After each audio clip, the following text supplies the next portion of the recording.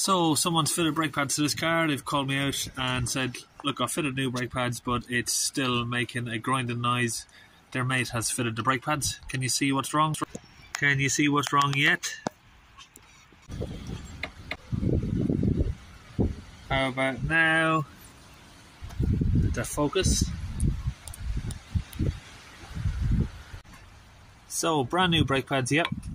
But they're sitting in a lip here. So if you pull the brake out, you can see there it's scraping along there as you drive.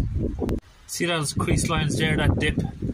Brake isn't going to sit even, and you're not going to brake on the full brake pad either, so you're not going to have full braking force.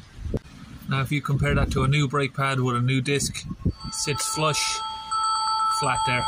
Now this hasn't driven too far on these brake pads, so luckily you might be able to save them. If I was real picky, I'd say let's just stick some new pads in it as well, but it should be okay.